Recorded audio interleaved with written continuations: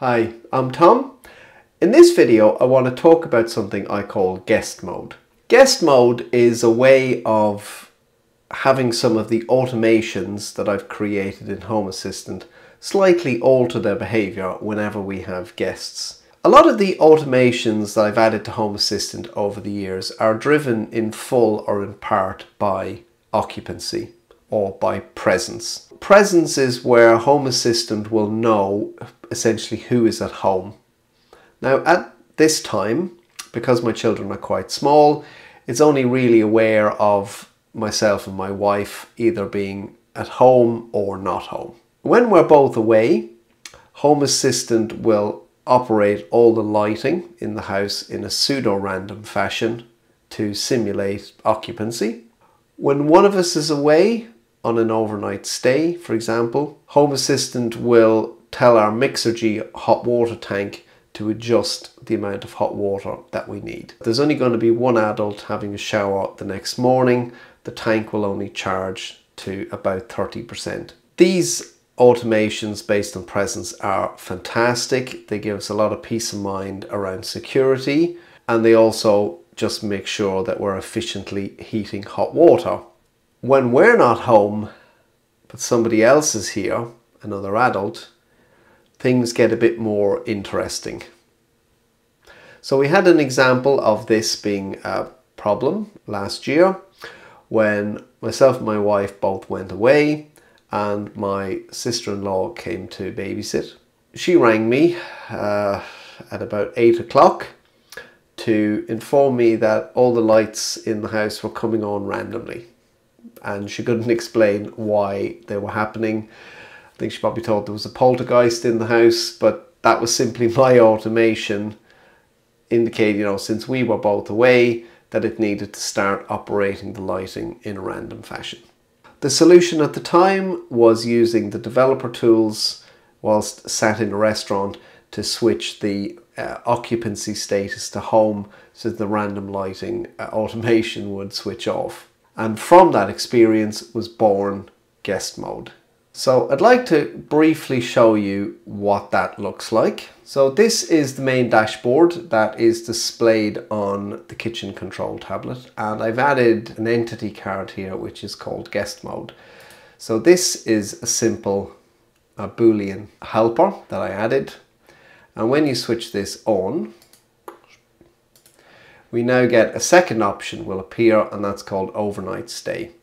Now this is important and I'll tell you why in a couple of minutes. The implementation of this was just done with two helpers. So I have an input Boolean, and that's guest mode, and then I've got another one which is called input Boolean, and it's guest mode overnight. So that will imply that our guests will be staying overnight. So what is impacted exactly by switching guest mode on? So there's a couple of different things. So the first one is the automated lighting. Aside from the lights that come on outside based on the luminescence, the light level outside, all the other lighting will essentially stay dumb, so it will need to be turned on at the light switch. That's all implemented by NodeRed. I've got a very big set of kind of random automations that I've built up over time, so it'll switch the lights on in different sequences and stuff. So when the guest mode is switched on, that won't get enabled. The second thing that happens when guest mode is enabled is that the default thermostat temperature will climb 1 degree. Now we sit normally at 19.5, and we've had a couple of comments that sometimes people come and they just feel a little bit cold. So to kind of preempt that, I just increase the thermostat temperature to 20.5, and that just raises the temperature of the house a little bit, and that will make everybody a little bit more comfortable. Now they're the two main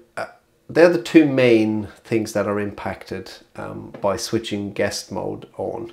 The other thing that's impacted happens when we switch on the overnight stay. Normally I'll say my Mixergy hot water tank will charge to about 65%, and that's enough hot water for myself and the wife in the morning, and then it leaves us a little bit for any after breakfast washing up or anything that we need.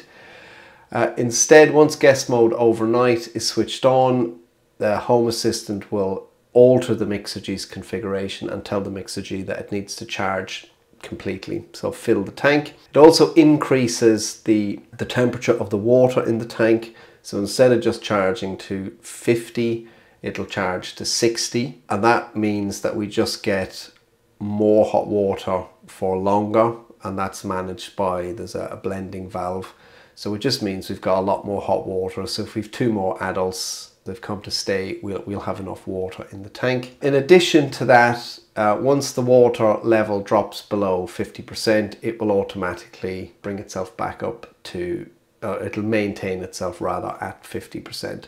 I think it's actually set to trigger at 40, so if the hot water drops below 40%, it'll basically bring that back up to 50%. And that just means then that if we've got somebody here, we always have hot water for whatever it might be. Maybe their children want a bath or something. We'll always have some hot water in reserve. So they're the the couple of main things that get changed by guest mode. Now, to implement the kind of the toggling of this, what I've got is, so inside my Lovelace configuration, the second card here, which appears when the guest mode is switched on, is just a conditional card. So that's something I didn't even know you could do within Lovelace. It's linked to the previous value, so if guest mode is on, this card becomes visible. And that just means that the UI is nice and tidy, and when I switch that off, that option will just disappear. Now, to give you an idea of how that's implemented, this is an example of the automated lighting setup that I've got. So essentially, there's 2 status checks that will monitor the status of the family group. So it's a group.family entity, and that's tied to my phone and my wife's phone. And when we're both away, that will switch to not home. Now, traditionally, that would essentially start all these random, I think these are a kind of a random elements. I can't remember exactly what they're called, but it would essentially turn these all on. And what guest mode will do now is we'll say that if we're not home and guest mode is off, it will enable all of those random lighting random lighting nodes to turn on. That's a quick run through my guest mode. There's lots of things I'd like to enhance or improve. I think one of the main ones would be having an idea of how many adults we're going to have come to stay, or how many members are going to stay, so then we could be a bit more economical with the hot water. Perhaps if I only have 1 adult coming to stay, I could probably heat the tank to 80 or 85 instead of charging it all the way to 100, but I'm not going to quibble over a couple of kilowatts of heat here and there. Other things probably would be very useful would be limiting what we can see on the kitchen control panel. So if guest mode is turned on, there's probably some things we'd like to maybe remove off that just for some privacy. Things like the maps, maybe the calendar and things like that. But at the moment, it hasn't really been a problem. But it would be useful it would be nice to be able to limit that to just an immediate, maybe a more user-friendly interface, or something that just gives control to the immediate things that guests might want to see if they're there by themselves. So that's it. That's my guest mode, a very brief run through. Hopefully that might have given you an idea or two about something you could implement in your own Home Assistant. It's certainly been very useful for us, especially as we start to use babysitters and things a bit more. So it's nice just knowing that the house will kind of sit. It's nice knowing we always have hot water when people come to stay, rather than faffing around with apps and things on a Saturday morning or a Sunday morning. If you enjoyed this very brief video, please do like and subscribe.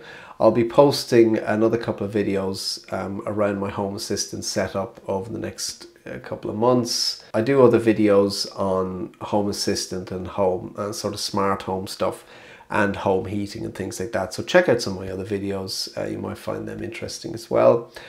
And otherwise, that's it. I'm Tom, and thanks for watching.